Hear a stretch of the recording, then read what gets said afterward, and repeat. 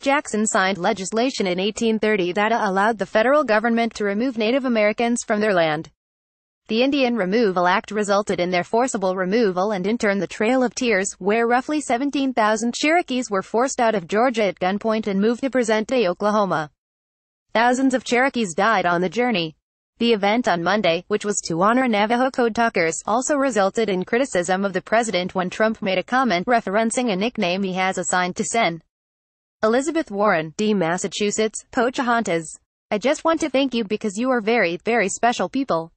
You were here long before any of us were here, Trump said. Although, we have a representative in Congress who has been here a long time. Longer than you. They call her Pocahontas. Then turned to one of the honorees and said, but you know what, I like you.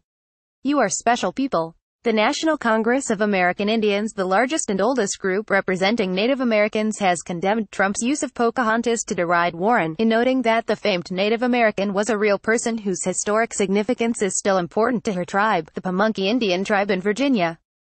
I don't believe that it is appropriate to use a racial slur, White House Press Secretary Sarah Sanders said during her daily briefing, but added that she didn't think Trump's comment was a slur.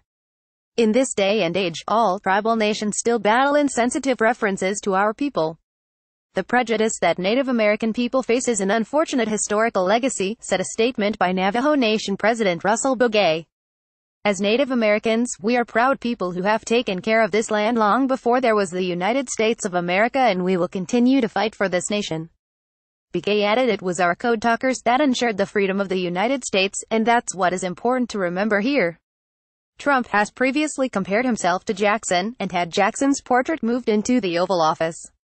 Additionally, Trump visited Jackson's home and laid a wreath at the former president's tomb earlier this year.